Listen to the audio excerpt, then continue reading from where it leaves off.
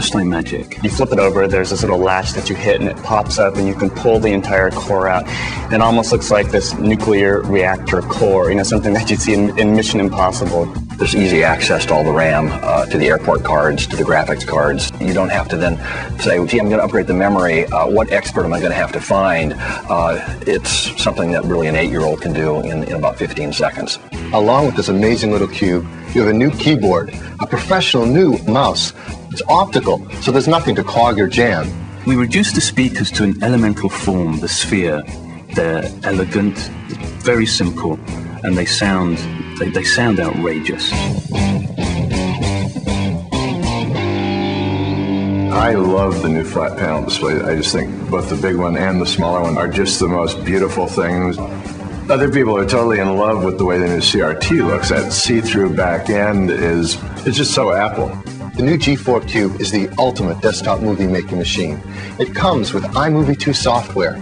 Or if you're a professional, you can step right up to Final Cut Pro. You get an idea, you walk out, you film it, you bring it back, you download it through FireWire, you can play with it in Final Cut Pro, add type, whatever, and boom, it's done. Whether you do publishing, web design, video editing, this machine was made for you.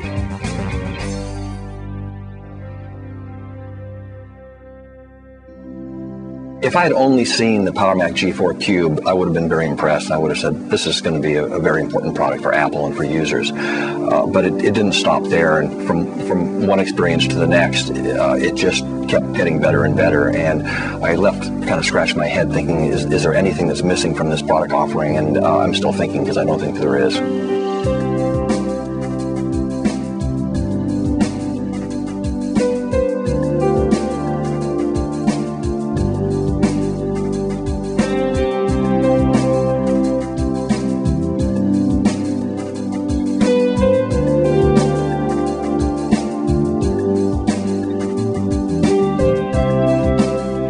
I think the thing that I'm most thrilled with is that the products they are very different, but that together they do relate as one very harmonious family.